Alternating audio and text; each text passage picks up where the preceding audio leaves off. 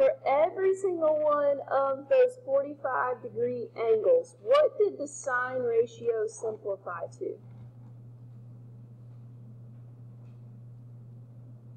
There you go. What did the sine ratio simplify to? Every time.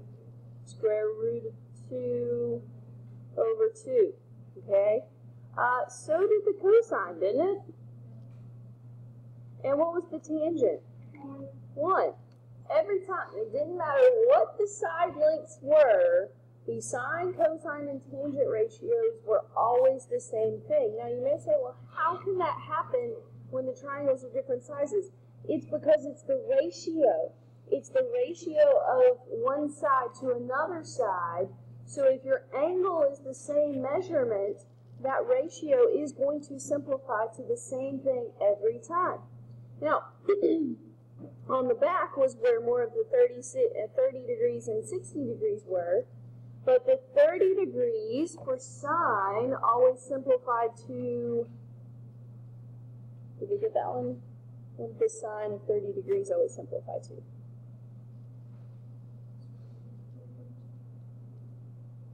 I think that one's supposed to be 1/2. Yeah, 1/2. The cosine was always the square root of 3 over 2. And then the tangent, that would be the square root of 3 over 3 for 30 degrees. Excuse me. And then for 60 degrees, the sine of 60 degrees was the square root of 3 over 2. The cosine was 1/2. That relationship flip-flopped from 30 degrees, and the tangent was just the square root of 3. Well, think about it, why these two things are related to each other, because you have examples right in front of you. Those 30, 60, 90 triangles, one angle is 30 degrees, the other angle is 60 degrees. So you have the same side lengths, it's just depending on which angle you're talking about will determine which side's the opposite side and which side's the adjacent side. Okay, so if your 30 degrees is up at the top and you're talking about the opposite, that's your side on the bottom. Okay, but then if you switch your perspective to the 60 degrees, then the side on the bottom is now the adjacent side. So that's why the sine of 30 degrees is equivalent to the cosine of 60 degrees because of the relationship within that side. Okay? So again, it doesn't matter the size of the triangle, these ratios are always going to hold true. Now, let's go back to our degrees versus radians thing again because we're going to use that today. 45 degrees is pi over 4 radians. Okay, pi over 4 radians. You need to know that. That 45 degrees is equivalent to pi over 4 radians. Always. Okay, 30 degrees is pi over 6, and 60 degrees is pi over 3. You just need to know that. Okay, this is called the unit circle, and it is very, very helpful. We use it a lot in calculus. If you take pre-calculus and trig portion over the community college, you will need to know this because it tells us a lot of stuff, okay, about trig and those values. So let's start by labeling some stuff here. First of all, it is called the unit circle because it has a radius of 1. Okay. It is a circle that is centered at the origin, and it has a radius of 1. We'll get to the points thing in a second, but I want to try and approach this from a geometric perspective as much as possible. Because if you understand the geometric pattern and relationship, you don't have to look at it from the perspective of memorizing the entire circle. Okay? If you understand the first quadrant, the other 3 quadrants are just related to that first one, okay, because of reflections and things like that. So if you learn the first quadrant, the others come from that.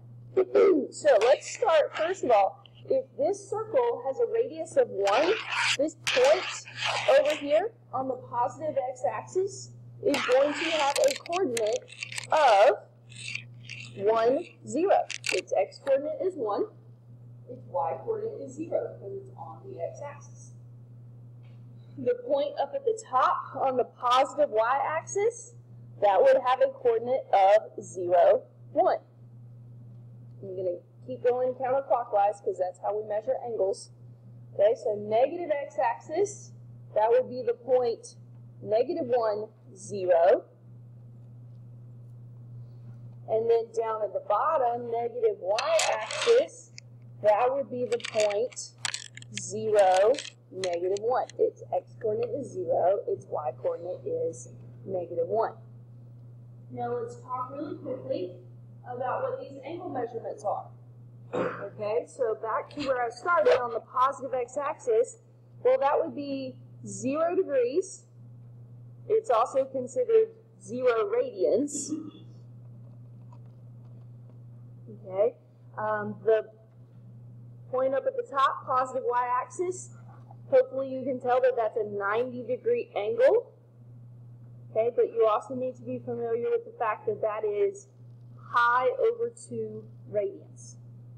Okay, pi over 2 radians.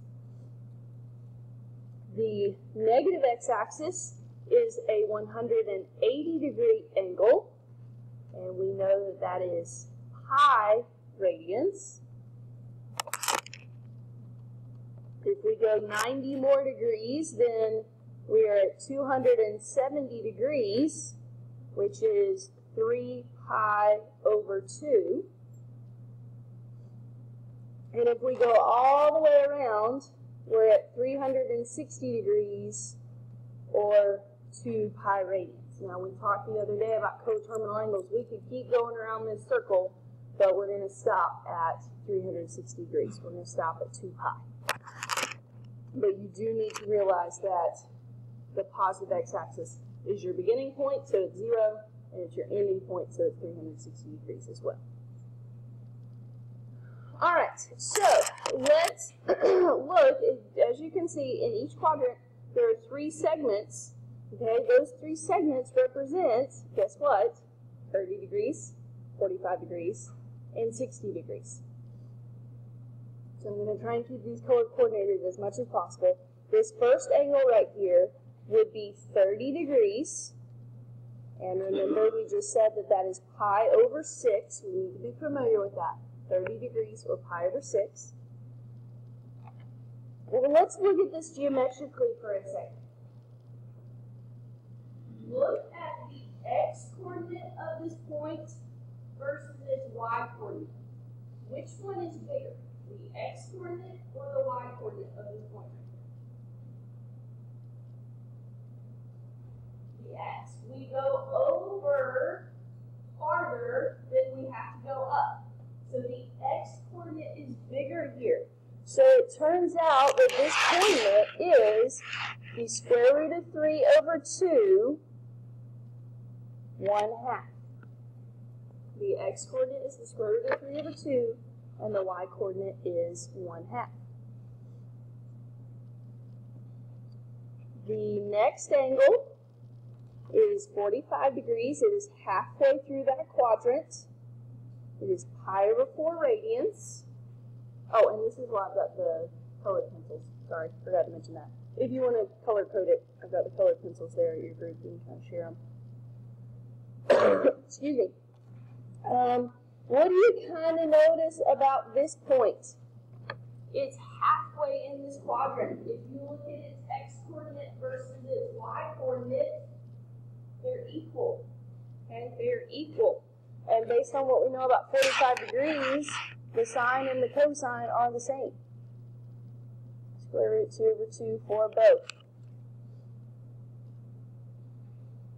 And then if we look at that third segment, that is our 60-degree angle, or pi over 3. Its x-coordinate is less than its y-coordinate. It has more of a vertical component than it is a horizontal component. So this is the relationship from 30 degrees flip-flopped. Its y-coordinate, or excuse me, its x-coordinate is the square, 1/2, its y-coordinate is the square root of 3/2. Huh? 45 degrees. Yeah, square root of 2/2 both.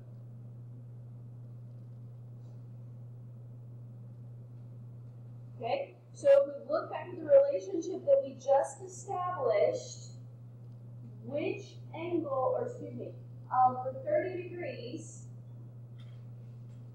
the square root of 3/2 was which one, sine or cosine? For 30 degrees, was that sine or cosine? Okay, well, we just did a minute ago. For 30 degrees, the square root of 3/2, is that the sine value or the cosine value? Cosine. Look at 60 degrees. 1/2, was that the sine value or the cosine value? Cosine. So our point here, the x-coordinate is equivalent to the cosine of the angle, and the y-coordinate is equivalent to the sine of the angle. Okay, so pretty much the purpose of the unit circle is to help you to establish these relationships. So that if I ask you, what is the sine of 30 degrees, then you should be able to visualize your unit circle here and say that it's 1/2. Always. Okay? If I ask you what's the cosine of 90 degrees, it's 0. Okay? I work on my unit circle, 90 degrees, the x-coordinate is 0. The cosine of 90 degrees is 0. Okay? On your paper, I've got some more blanks there. The special angles, this one I'm working out right here, pi/6, pi/4, pi/3, pi/6, pi/4, pi/3. We're going to see this again in a second, why these are considered our special, quote-unquote, special angles.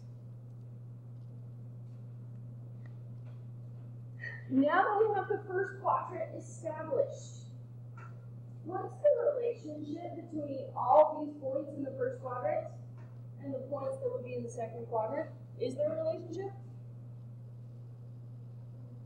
They're mirrored, okay? They are mirrored. If we flip these points over the y-axis, we're going to land right on what I have drawn here in the second quadrant. So the only difference, they have the exact same coordinates, the only difference is what? What's the difference between this point and this point right here?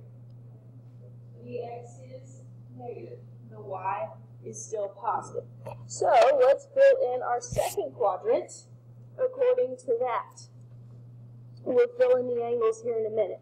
But let's just start with the coordinates. So this point right over here would be the negative square root 3/2, 1/2. This one would be negative square root 2/2, positive square root 2/2. And this one would be negative 1/2, positive square root 3/2. And you can still look at it the same way, okay? This one down here at the bottom of the second quadrant has more of a horizontal component than it does a vertical component. The square root of 3/2, just so that you have an idea of what that is, excuse me, in terms of a decimal value, the square root of 3/2 is approximately 0.866. That is greater than 1/2. It's less than 1, but it's greater than 1/2. So square root of 3/2 is 0.866. The square root of 2/2 is 0.707. Okay, so you can get a better idea of what those relationships are like right there. All right, now let's fill in the angles right here. Okay, this is a pattern 2. Okay, we have 30 degrees right here. Well, can you see that 30 degrees exists right here? But we're measuring from the positive x-axis. So if this little piece right here, and I don't want you to draw this part on your picture. Do not draw this part on your picture.